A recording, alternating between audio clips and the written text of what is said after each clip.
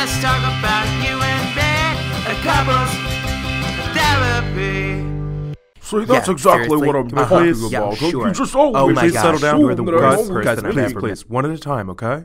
This is a place we can talk. Okay, for starters, let's just say that this guy doesn't work. What? I run an international business. And what is it exactly that you do for a living, sir? I spread joy and Christmas cheer. He also runs a sweatshop in the North Pole. Oh, here we go again. It's cold up there. How could it be a sweatshop? So, clearly from the get-go, I see that we have some issues with overworking. Do you cut out enough time to spend with each other? Well, you know, he's on vacation for 364 days a year, and all I just want to do is go to Florida every once in a while, but... Well, I see you all the time. I see you when you're sleeping.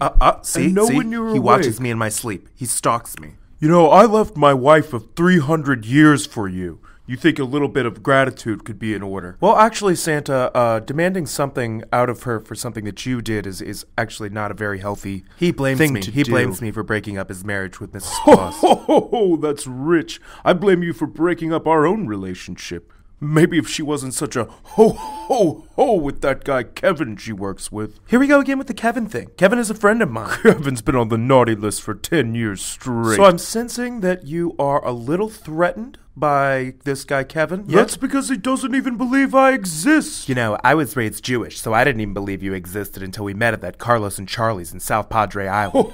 That was a wild night. Oh, this is good. Let's revisit that moment when you first met. Do you remember those feelings that you had when you first saw each other? Well, I was like on spring break with my girlfriends from Arizona State, and I saw him from across the barroom, and obviously I was like, wow, this guy's like really attractive. And I was nervous. I was sweating bullets.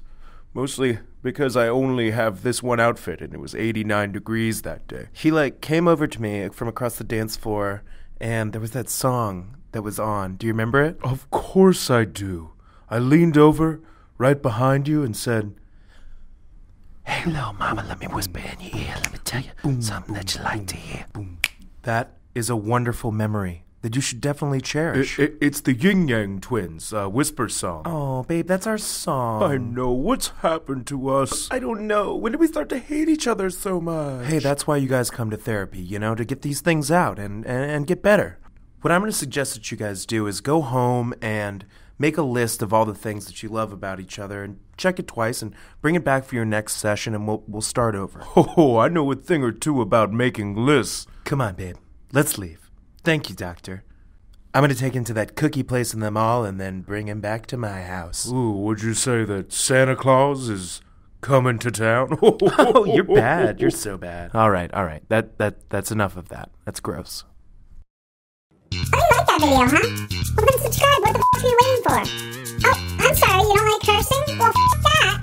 How does a person even make it through life without cursing? You know what? I'm not classy, and I don't pretend to be. Anyway, if you don't subscribe, you're missing out on new videos every Wednesday at 4 p.m. Eastern Standard Time. Whatever, it's up to you.